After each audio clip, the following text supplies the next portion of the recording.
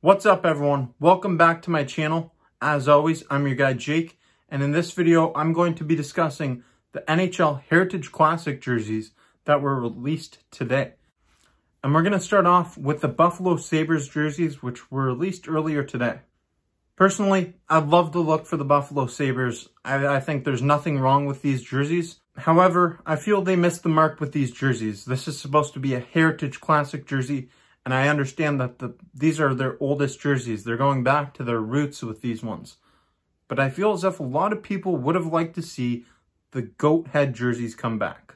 These goat head jerseys are something that I grew up watching, and I honestly loved those jerseys.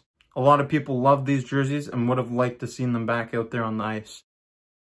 And on the Maple Leaf side of things, you have the Toronto Arena jerseys. Now, these are a basic Toronto Arenas jersey, but it's with a bit of a twist. It's a darker blue, the T stands out, and Arenas behind it really isn't that visible.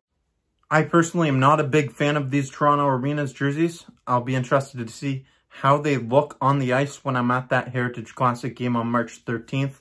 But as of right now, I'm not a fan of them. I would have preferred that the Maple Leafs go back to a look from the 2000s when they wore those alternate jerseys.